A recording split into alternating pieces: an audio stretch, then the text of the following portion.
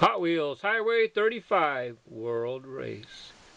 These cars were released in conjunction with the movies. I think it was on Cartoon Network, right? I didn't really watch the TV show, but anyways, this is Ballistik, the Hot Wheels model Ballistik. He was the team leader for the Roadbeasts. His name was Banji Castillo. Nice. This car actually works good in the boosters. Up next from the Roadbeast, I have Power Pistons.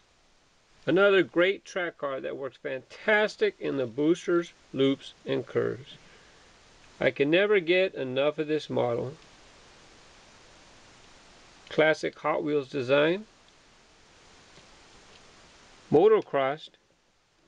Not exactly a car that you want to send through the boosters, but it's a pretty neat little off-road looking vehicle.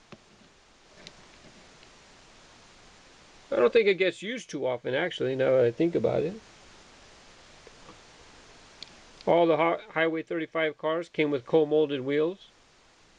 That would be the black plastic outside and the gray plastic inside. They're molded together during the manufacturing process.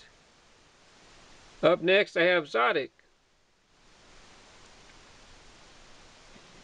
Awesome Lamborghini type car. It's a Hot Wheels creation. All of them have the Roadbeast and the Highway 35 logo on there.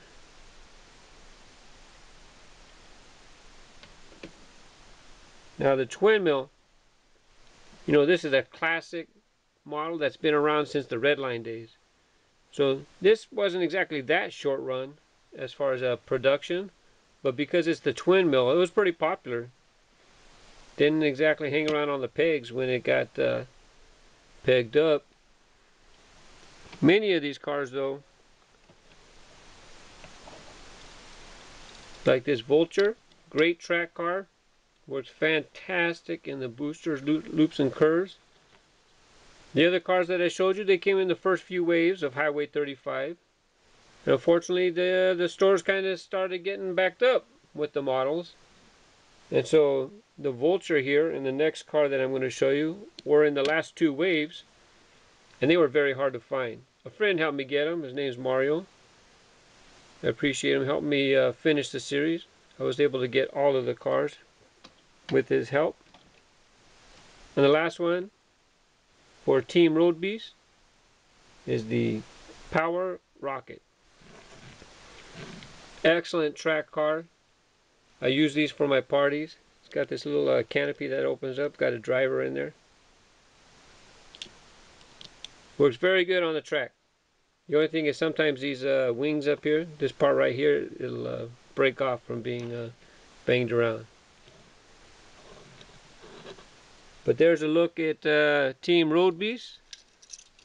Check my other videos for the other teams from Highway 35 World Race. Duh. Bye bye.